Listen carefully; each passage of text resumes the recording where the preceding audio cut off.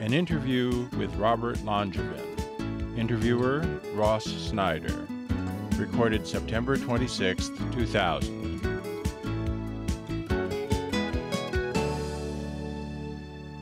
You're also a consultant to Innovonics.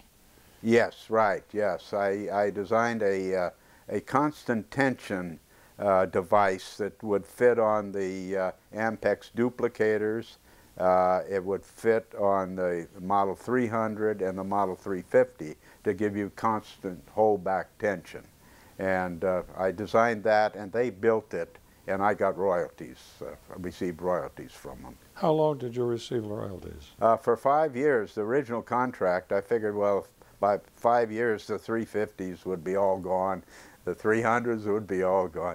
Heck, 15 years later, Innovonics was still selling a few of these constant tension kits.